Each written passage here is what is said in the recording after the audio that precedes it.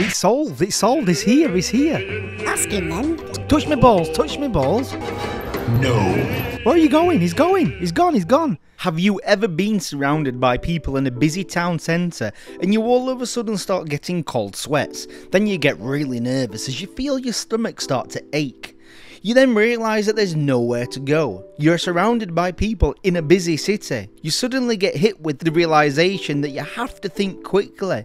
Then you ask yourself, do I obliterate my underwear? No, I can't. You act quickly in order to get the job done. Now you suck up your pride and pull your underwear down in front of everyone as they look on while you scream in horror and relief as you ass blast copious amounts of explosive diarrhea all over the sidewalk, while passers-by scream in sheer terror at your arsehole as it vomits brown sick while it splashes against your cheeks and shoes. Then you start laughing like a maniac.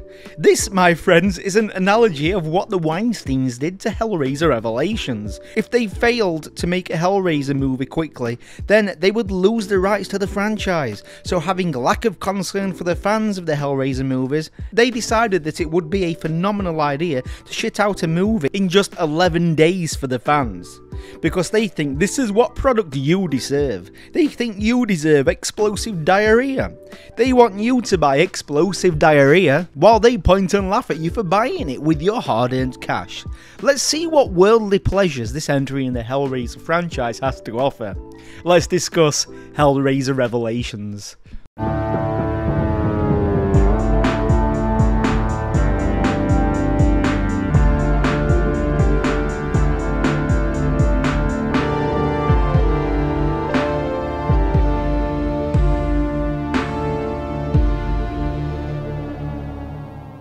To truly understand how fathomable things proceeded to get over the years as the Weinsteins caused Hellraiser fans to repeat the excruciating process of eating our own eyeballs to shit them back out and put them back in place, only to repeat the process every time we would look forward to a brand new entry into the Hellraiser franchise, only to be slapped across our bare arse cheeks every time we'd paid cash on the property. And then decided to suck it up and ask myself, how did it become this cheap and uninspired? Hellraiser has a huge lore that isn't solely based on the Cenobites being front and centre stage. They are supposed to have such sights to show you, but instead after Hellraiser 2 the franchise became Americanized, and instead of spreading our arse cheeks and indulging us in pain and pleasure, they only deliver us with pain. But in order to truly understand just how complicated and horrendous Hellraiser Revelations came to be, we have to go back to the beginning. How it started. In 1987, a new type of horror movie was released onto the big screen. That, like invincible horror icons Freddy, Jason and Michael and others, having centre stage in their respectable franchise, the Cenobites took a back seat, which was incredibly fresh at the time. I won't go into too much detail, as we can discuss this movie in the future, but this movie, Hellraiser the original, has real grit. It's incredibly well made, and Hellraiser solidified Doug Bradley, who played the lead Cenobite, to some as a potential horror icon, even though the Cenobites were only used as angels or demons to collect Frank for his horrific murderous acts to take him to this version of hell so they can torture the bastard for all eternity. This act also needs doing to people like Bill Cosby and the Weinsteins. Hellraiser 2 provided a familiar feel that opens the viewers up to the hellish labyrinth of the world of Hellraiser. Hellraiser 2 opened up a plethora of new ventures and gives us a peek into the other side. We see who rules hell and how Cenobites are created. But that is simply scratching the surface of a cinematic world that has the potential to be a huge, successful horror franchise. But as the Hellraiser franchise seemed to be set up to be a heavy hitter, with a huge supernatural world to be explored, they decided to take a step back. The beginning of the end. Hellraiser 3, Hell on Earth, was where things started to get a little shady. The tone of the first two movies was flush down the shitter. The lead Cenobite, just a side character in Hellraiser and Hellraiser 2, looked incredible. He looked so impressive that instead of taking this deeper into the mysterious world of the Cenobites, they opted for making this character into a slasher icon. Like Freddy and Jason, the movie is an entertaining entry into the Hellraiser franchise, but as a Hellraiser movie, it was dumbed down and took the main main focus to Pinhead. An intellect, a demon with purpose that enjoys indulging in slow, torturous acts of his victims in order to exploit extreme pain and pleasures that the human form has to offer. But Pinhead in this one was made into a thuggish horror icon that kills without reason. Hellraiser went Hollywood, and this was the beginning of the end for an intellectual horror franchise that should have more meaning to it rather than being dumbed down into a mindless popcorn movie. I have a question for you. What happens to a horror franchise when they get incredibly lazy but want to come across as cool to a low budget audience? You already know, don't you, you lovely bastards? They go to space. Adventures in time and space. Hellraiser Bloodlines, like Hellraiser Hell on Earth, is a decent popcorn movie. But as a Hellraiser movie, it's outright abysmal. Hellraiser had so much potential and it had set up a lot of interesting things to be explored, but instead of dialing down and putting effort into continuing the direction and feel of Hellraiser 1 and 2, they went the other direction, from a new endless world in Hellraiser 2, back to Earth in Part 3, and then into space. Although it went in a different direction in order to try to please fans of other slasher icons, the movies were still somewhat entertaining. What went wrong? The fucking Weinsteins, that's what went wrong. The Hellraiser franchise was now dead. We received a conveyor belt of Hellraiser movies that were only made so that the Weinsteins could keep the rights to the franchise. These movies were scripts that wasn't Hellraiser films. They couldn't even be bothered to write a script for them. Instead, they opted to figure out how to fit Pinhead into these already written movies. And then they would have the fucking audacity to slap Hellraiser on the cover. If you're so desperate to keep the rights to a franchise, then put some fucking work into it, you lazy pieces of subhuman shit. The anger! Shut it, JJ. But in 2011, there seemed to be some light at the end of the tunnel. Our arseholes were being eased up on as a brand new entry to the franchise was released and it was written as a Hellraiser movie. This sounded promising. Would Hellraiser finally go back to its roots and be an engaging, gritty world of pain and pleasure that the franchise and fans damn well fucking deserve? Or were richer businessmen still continuing to take turns pegging Pinhead? Let's find out. Hellraiser Revelations. Fuck it, nope. Fuck it. Why even bother? Start pegging. Stick it in my bum. Come on, I'll bend over, pull my pants down and just get right fucking on with it. What is life? What is life?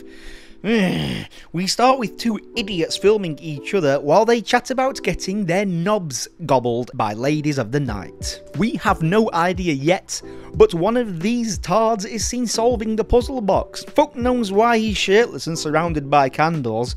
It's just because Frank was in Hellraiser, I guess. But got a question for you. Do you Rubik's Cube players do that?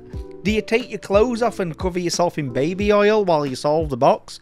Let me know in the comments below, you saucy bastards. Anyways, Bargain Bin Pinhead shows up, but you don't get a good look at him as the cameraman seems to have Parkinson's disease. It's shaky cam galore. I understand keeping Pinhead's look mysterious, but it's on the front cover of the fucking film. And in the very next scene, it simply cuts to him. And he looks freaking awful. Pinhead looks like a guy that walked into Spirit Halloween and bought a costume. Actually, fun fact, this costume that he's wearing actually was from an online costume place. I don't know where it were, but after watching a documentary, the writer of the film actually said that it was bought from a Halloween store. But let's be brutally honest, it looks like somebody's father bought it for the child from Spirit Halloween. That child that they don't like, it was for their least favourite fucking child. It's that bad. You also may have noticed that Doug Bradley is no longer in the role of Pinhead. Fun fact, this is due to them offering him almost jack and shit for the role. I believe they tried to give him $5,000 for it and he just laughed at them and told them to shove it where the sun does not shine.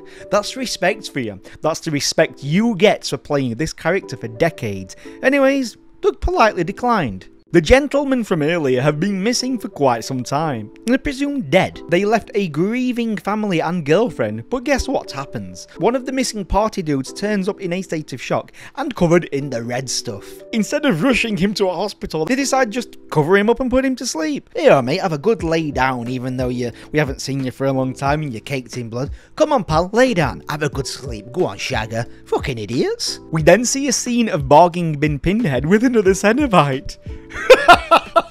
Look at this! Look at him! What the fuck is this? You can't even be bothered to make an original Cenobite! Oh dear. What happened at the boardroom meeting? I know, old boy, we'll make a damaged 50% off version of Pinhead. Fans will eat that shit right up. Bloody spastics, yeah, spastics. Back to Nico and Steven, we find out that these fucking degenerates are creeps. Nico finds a romantic setting, the Crapper, and takes a trip to Pleasure Town. Then Nico smashes her head in because, because reasons. They then meet this smelly old bastard who randomly turns up and just like that, gives them the box. What's that, pal? It's the box. Do you want it? Yeah, mate. Oh, no problem. There you go, love. There you go, love. Sit there.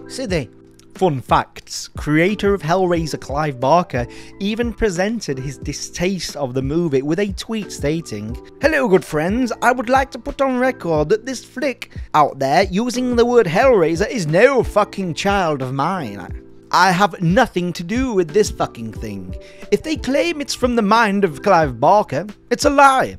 It's not even from my butthole." Let's take a quick break and dive into what Twitter thinks of Hellraiser Revelations. Hellraiser Revelations 2011. Right, I haven't got much to say on this one, other than it's utter shit. Avoid like the plague. You could replace most of the actors with blocks of wood, and the acting would be the same. -10. No Doug Bradley's out of fuck this shit I'm out. Alright, whatever that fucking says I guess. But apart from the terrible English at the end, I agree. Well, let's look at what this dickhead said. Who's this? The Movie Massacre Show. Right, let's see what this fucking prick wrote. Watching #Hellraiser Revelations felt like I was trying to give birth to Pinhead out of my tight little arsehole. Okay. I've had enough for Twitter, fuck it. Come on, let's carry on. Things get real weird as Nico takes his shirt off and he proceeds to ask his buddy to film him. Kinda saucy. He solves the puzzle boxes. It seems that any fucker can do it after part 3. You just give him it and they just do a circle with their thumb and you've solved this puzzle box that's apparently really fucking difficult to solve. But whatever, the script requires it I guess. Anyways, your favourite Bargain Bin Pinhead turns up. I'll just call him Dickhead instead of Pinhead from now on. Anyway, this happens. Who the fuck are you? What do you want? Box. Hey, take it. It's yours. Just get the fuck out of here. No. Isn't that award-winning dialogue? Play it again just for giggles. Who the fuck are you? What do you want? Box. Hey, take it. It's yours. Just get the fuck out of here. No. Dear fucking me. I need a pee. One moment. Oh, lovely. Oh, lovely. That's better than watching that fucking film. Oh, beautiful. This is where they lazily take the story from the original movie. Nico was taken by Dickhead, Bargain Bin Pinhead, but in order to bring Nico back to life, Steven must bring Nico human bodies, so he can eat them and become a real boy, just like Pinocchio. Anyway, Nico's Mrs. Emma gets her hands on the puzzle box and for some reason she has an orgasm. And then decides to take some soup to her brother, Steven. Steven is so turned on by having soup that he starts touching his sister. Bleeding heck, lad, what are you doing? What are you doing? That's gross. He even goes after her chicken breasts. That's your sister, mate. Calm down. Go for a wank. But yeah, weirdness. Yeah, let's forget that. As you've already figured, this movie is a nuclear shitfest. It's like one of those dumps that blasts out like a flock of sparrows, flying out in every direction. Pinhead is being pegged into oblivion. This had potential as it was written to be a Hellraiser movie unlike most of its sequels. I'm all for giving other actors a shot at playing Pinhead, but the character and makeup look like a bleached arsehole. The gore looks like they found a couple of used tampons and then just threw them at a wall. Although the actors act like they're at an in-laws family gathering, none of them want to be there. They just want to get the fuck out as soon as possible. Let's talk about the writer Gary J. Tunnicliffe, who has a depth of knowledge and love for the Hellraiser franchise. I feel like Gary represents us, the fans. He's worked on every Hellraiser movie from Hellraiser 3 Hell on Earth to the latest installment, as of this episode, Hellraiser Judgment. From doing the makeup effects to writing and directing, Gary himself knew that the sequels were terrible, and he rightfully wanted to have a crack at making a Hellraiser movie. And I can't blame him for that. As a fan himself, he knew what the franchise needed. He wants to put love back into it. Baby making love, not the whore kind. He received that phone call asking if he could finally do that movie, but unfortunately he was tied up working on Scream 4. He may come across as a window licker for this, but he wanted to finish up and write and direct the new Hellraiser movie.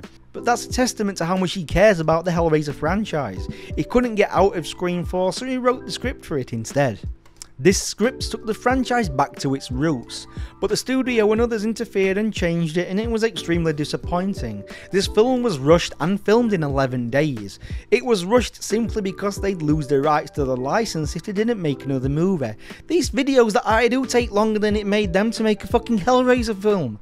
Ugh. Gary eventually managed to sink his teeth into the world of Hellraiser with Hellraiser Judgment, which had an extremely low budget, but it was a good film that had a Hellraiser feel to it. And you could tell that it was made with sexy love. Beautiful Mr. Lover Lover Love. They call me Mr. Lover Lover. Anyway, after tonguing his sister and feeling some chicken breasts, Stephen's now feeling better and enters the room like a boss. Struts in with a shotgun and reveals himself to be Nico wearing Stephen's skin.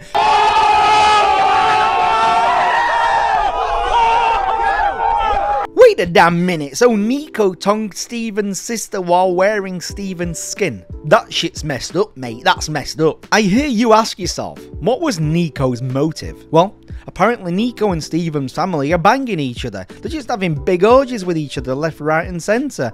And he's also bored alive, so he decides to kill everyone. As you do when you're bored, I guess. Anyway, Stephen, who is now skinless, solves a puzzle box and becomes the 50% off Pinhead from earlier.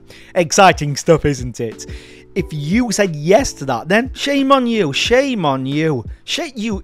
Nah, get out, go. I'm only kidding, keep watching because I need the watch retention. Anyway, this movie is like that excitement of finding out that your parents have bought you something nice, only to find out that they've got you a backstage pass to Jim Will Fix It, or The Cosby Show. For my American friends, just Google Jim Will Fix It or Jimmy Savile and you'll find out how much of a fucking pedophile he is. The Cenobites then arrive for Nico as the box has been solved. Again, you know, just as it is, easy, fucking easy peasy. And they take what they came for. They take Nico, but Nico's dad blasts him dead before they manage to take him to the deep depths of this universe's hell. Nico luckily managed to avoid eternal torture. So, dickhead being the thug that he is, decides to take Nico's mum instead. You will never guess in a million years what these cheeky fuckers had the audacity to do next, right? Guess what they did? These fuckers, they had the damn nerve to leave sequel bait for this shit. Come on, come on. What is the sequel bait? We see Emma reach out to try to solve the puzzle box. And then the best part of this movie happens. It fucking finishes. And you know she's gonna solve it because any spastic can do it. Any retard, window licker, someone that eats orange crayons so they think they can get the fix of vitamin C. Anybody can solve it. A fucking bird with no hat. Birds don't have hands. They have little sweet little posy-wozzies. They could solve it with a posy-wozzies. It's that fucking easy. And bird Cenobites will come out. And they'll fight bird Cenobites. They'll get passed on to rabbits. Little rabbits will solve it with the little posy-wozzies. And rabbit Cenobites will come out. Fucking, that'd be better than this fucking film. Better than this film, I'm telling you right now. Here's a fun fact that you already know. It's shit. Also, I don't mean to insult your intelligence, as anyone would pick up on this, but the two families are the Cravens and the Bradleys. You know, you should already know the gentlemen that these are references to. Final thoughts. Hellraiser Revelations is a product of greed.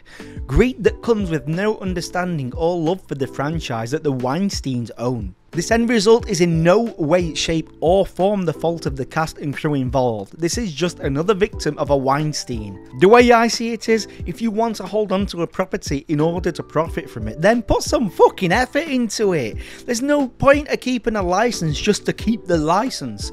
With Hellraiser, there's money to be made. Make a Hellraiser movie with love. Make it for the fans. We damn well fucking deserve it. Luckily for us though, after a legal battle in 2020, the Hellraiser creator himself, Clive Barker, I'm gonna kiss you, I fucking tell you. If I see you at a con, I'm just gonna lunge over at table and snog you. Anyway, he finally reclaimed the rights back, and we finally have something that we deserve. We're getting a Hellraiser TV series. I feel that this is the right direction for the franchise, as the world is huge, and the TV series gives it plenty of room to be explored. And above all else, this is going to be made with love, and hopefully the fans will get something incredibly special. And we got an announcement to make. Guess what's next? Some of you have been requesting Neil Breen movies. Well, that's what you're gonna get. You're gonna get this.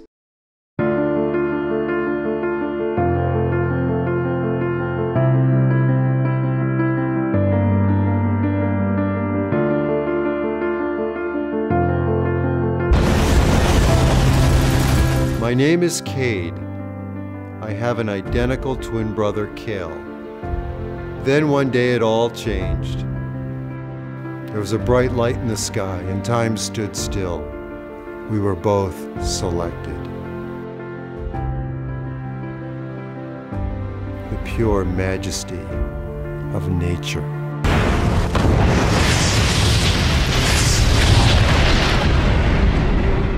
Programmable virtual reality, the corrupt version.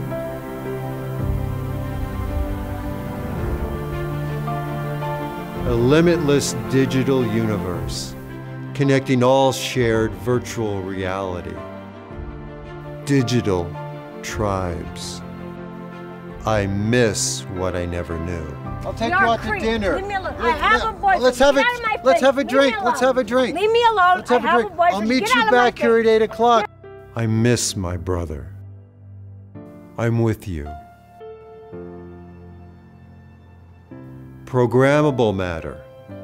Kuz's biological mutant warfare plans must be stopped. Who am I? What am I? It's a killer with unidentifiable DNA?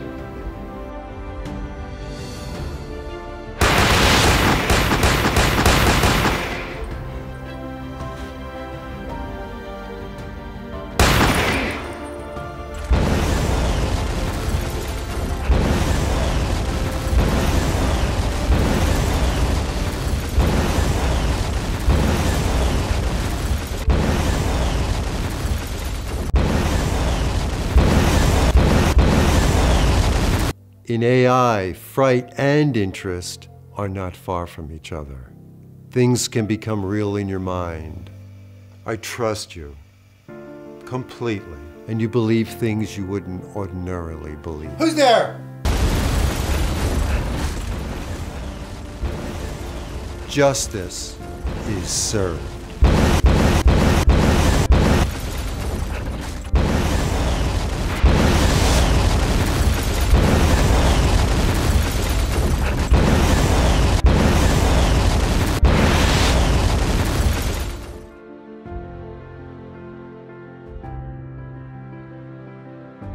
This is where we bring you all to rot and die.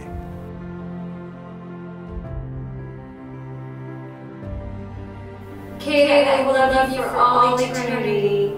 We will live in a virtual metaverse, a virtual universe, living in our own world every day.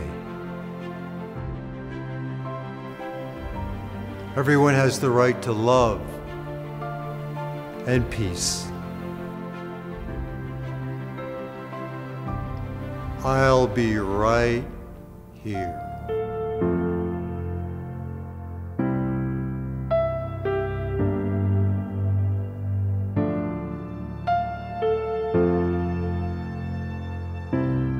So we fucking good to you. We are good to you, aren't we? It's because we love you. Are you one of the loyal, unfortunate sods that have seen Hellraiser Abomination? Hellraiser Revelations. What did you think? Let me know in the comment section. I really do love chatting with all of you. And to everyone that joined in the discussion and left a comment in the last video, thank you very much. Big shout out to all of you. And yeah, I'm an asshole, but I do love and appreciate you, I really do. And if you're new to this channel, please consider subscribing. Join in our damn cult, silly. And just before we go, I would like to say that I was going to take screenshots of everybody's comments and put you on the screen so everybody could see you, but as you can see, I got ill and that is actually my urine and I just didn't have the energy, but I promise I will do it in a future video. Anyway, thank you very much. I'm out.